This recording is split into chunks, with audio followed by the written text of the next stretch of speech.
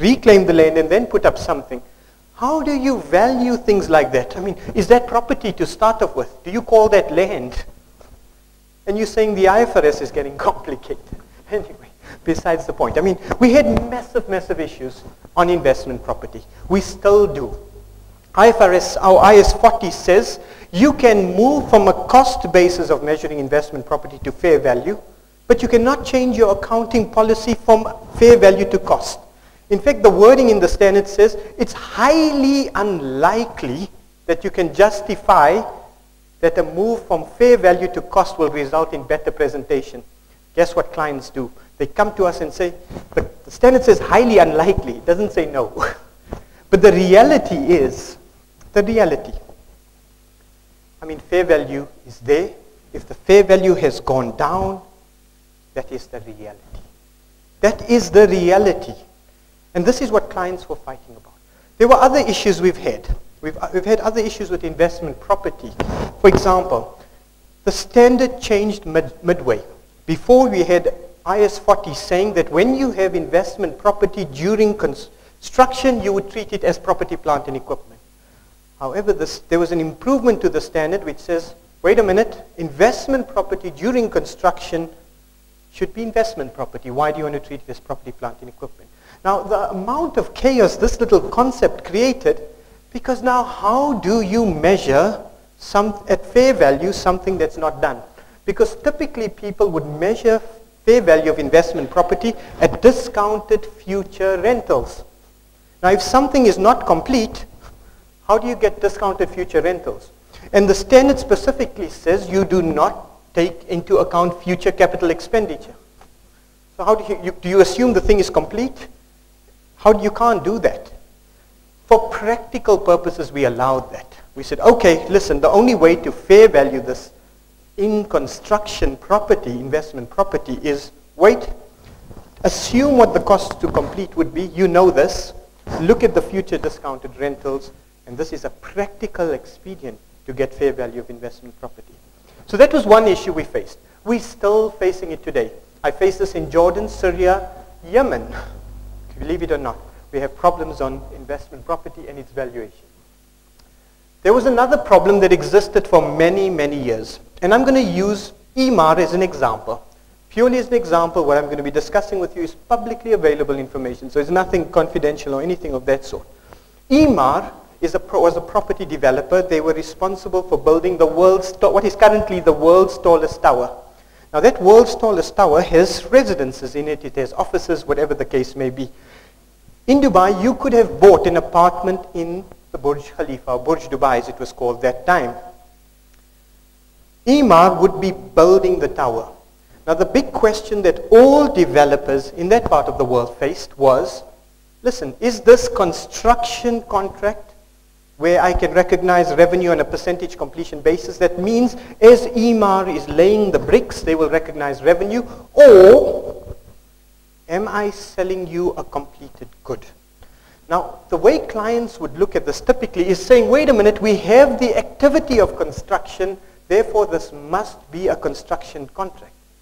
But that's not the way IFRS works. It says, what is your promise to your customer? Or what is the nature of your contract with the customer? If your nature of your contract with the customer is a construction contract, regardless of your activity, then only you can have construction accounting. If the nature of your contract is a sale of goods, then you have to apply IS 18. You cannot recognize revenue as you are laying bricks. You only recognize revenue when you deliver goods, which is when you give the person the key. Now we had lots of issues around this. IFRIC 15 sorted a lot out. I mean, generally companies have to see whether they're acting as construction companies. If you can get rid of EMAR, then it's a construction contract. If you can specify major structural elements of design, then it's a construction contract. But guess what? The only thing they allowed you to specify was what color tiles you wanted. That's not a major structural element of design.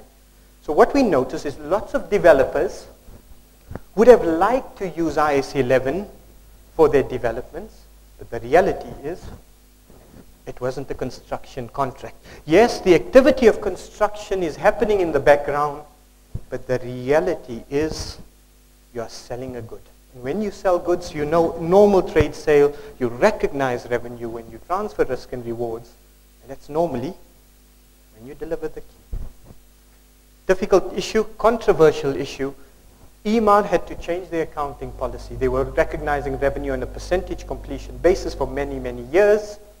When they were building the Burj Khalifa, a year or two before handover, they had to change their policy because IFRIC 15 clarifies the position. Impairment, financial instruments. Now this is very, very interesting. Lots of people would have had shares.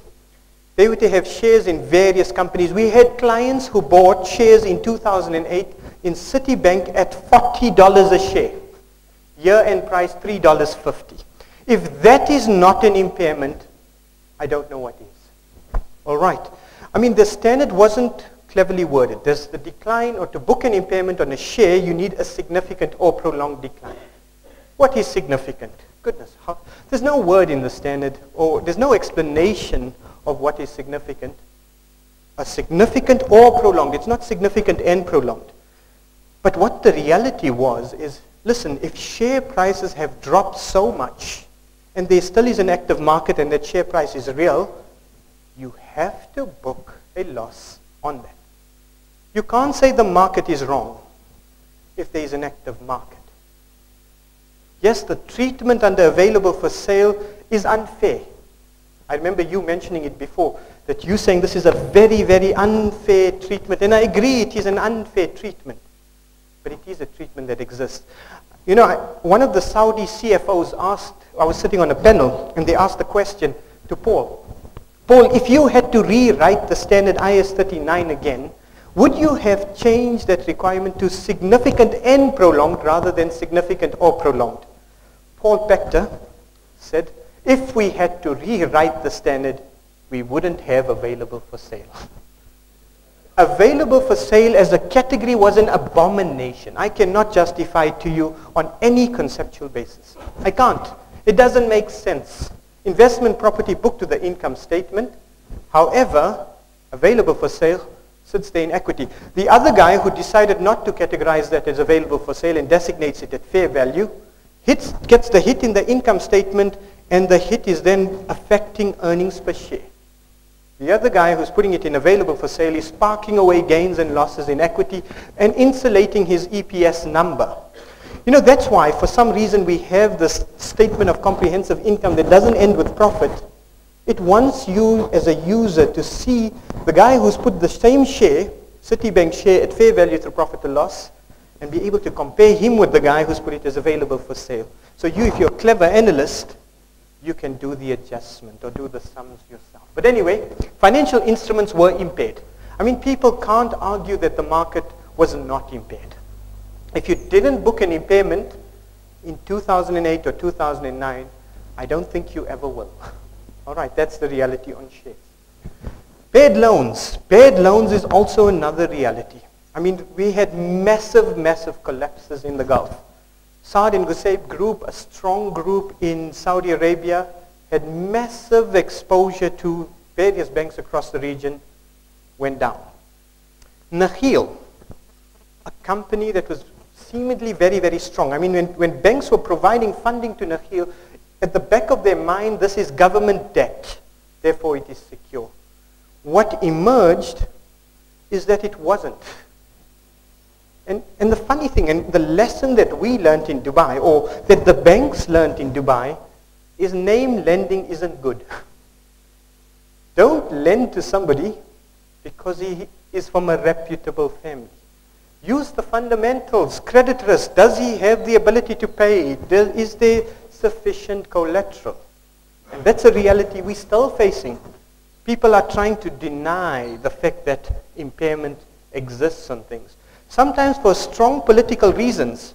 They don't want to say, wait a minute, Nakheel is government, let's not impair it. You know, it will cause catastrophe in the country. That's the realities we face. The central bank would sometimes say, hey guys, you know, we know it's an impairment for accounting purposes. Can't you structure it in a way that they don't have impairment? and we step back and saying, listen, accounting follows reality.